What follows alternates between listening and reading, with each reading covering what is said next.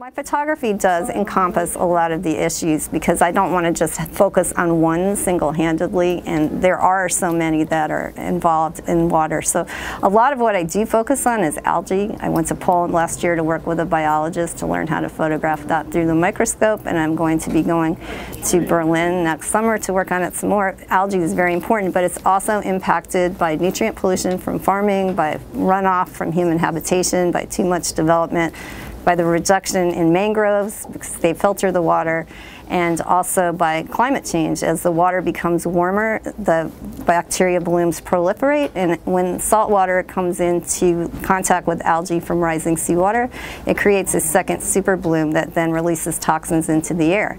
So, you know, people are told that it's a problem, that they shouldn't go out with respiratory problems, but really nobody should be out there on the water when it gets like that, which has an impact on tourism and the economy and people's happiness and well-being because they can't go outside and be in nature like that. It's really quite tragic.